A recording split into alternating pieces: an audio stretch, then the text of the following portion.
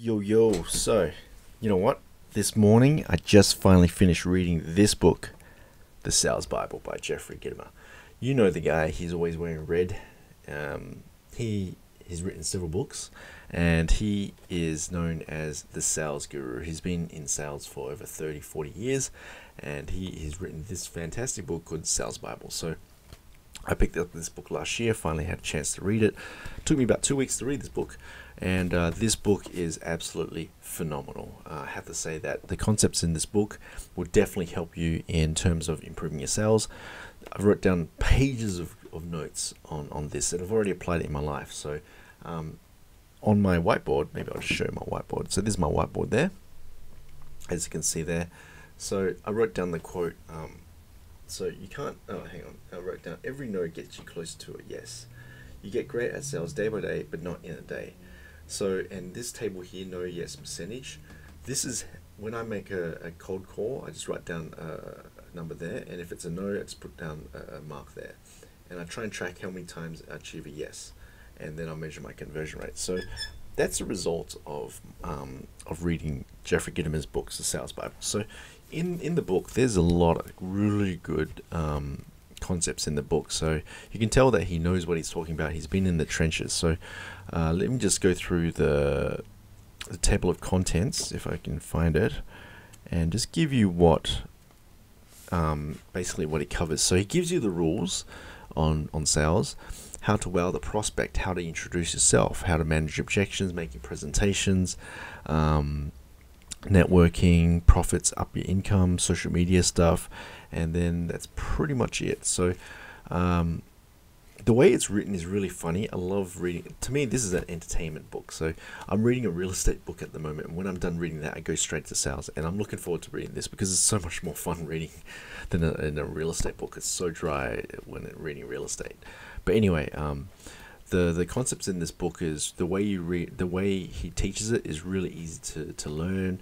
There's a lot of pictures in here, so he's got some cartoons here and there. It makes you laugh, and it helps you with your learning. So if you make a sale, you earn a commission. If you make a friend, you earn a fortune. That's a really good one. I'm just going to start reading through some of the quotes and some of the parts I've highlighted. I'm amazed at the salespeople who make a sale and move on to the next prospect. I challenge you to carefully and honestly look at your customer list. I bet there'll be hundreds of opportunities to sell something. So he's talking about prospecting. It's important to do prospecting. Oh yeah, make a sale on Monday. That's a really good quote. So when you enter work on Monday, you tend to be dragging your feet. You can't be bothered. I totally get that. But just try and change it. So make a sale on Monday. Okay. The biggest secret, keep your pipeline full. So he's talking about always keep your pipeline full. Don't get lazy. Make appointments. Listen to CDs. Make sales. It is simple. It just isn't easy. But if you work intensely, you can do it. So the concepts of being successful at sales is very easy. It's very easy. I mean, it's very simple, but it's not easy to do. It's, all you gotta do is make those calls, hit those numbers, and you'll be able to make sales. But is it easy? No, it's not easy. Okay, it's simple to do, but it's not easy. Working on your personal mission statement. Oh yeah, this is one of my favorite mission statements that he said. He says, "Sell like crazy, rake in the dough, buy lots of cool stuff." That's cool. The Book of Humor. So one thing that Jeffrey really emphasizes is being more humorous. So I love adding humor to my sales presentations because it really disarms people. It really helps them to relax and accept your message. So try and incorporate more humor into your sales. Oh yeah, to sell or not to sell, that is a power question. So there was a really good part where he talks about when someone asks you a buying question, right? So how much does it cost? You don't want to just give them an answer, like a yes or no answer, or just one answer and that's it. You want to come back with a question. So this will help you with the closing. So for example, how much does it cost? You don't want to say, oh, it's $100 and that's it. You want to say, you want to come back with a question. Say, well, if I were to give you the price, would you be able to make a decision based on that? And if they say yes, okay, great. Well, what is your budget? Okay, my budget's $100. Okay, fantastic. Well, the price of the product is actually $200, which is double what you're looking for. But what I can do, I can work on some numbers, and we'll be able to reduce it down to that price. Does that sound fair enough? Yeah, sure. Okay, great.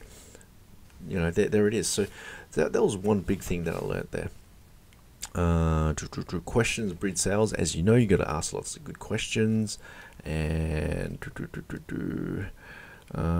want to make the sale easier, establish prospect. Okay, yeah, you obviously got to build rapport. So when you're on the phone, when you're cold calling, you want to get to the point in 15 seconds, be happy and humorous, get to know something personal about the prospect, and nail down the appointment. So when you're on a prospect call, you don't want to be selling your product and service and expecting them to buy straight away. You're selling an appointment. So if they were to sign up to, if they were to attend the appointment, then they'll get X value there. You're selling the appointment. So there's a lot more content in this book, The Sales Bible by Jeffrey Gitomer. It's a fantastic book. Highly recommend for you to read this. Check it out. I love this book. It's a great book.